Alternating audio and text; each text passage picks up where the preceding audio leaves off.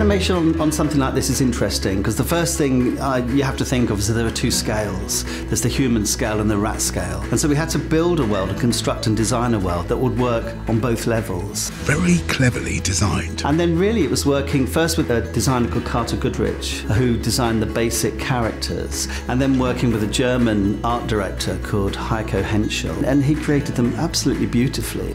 That went well.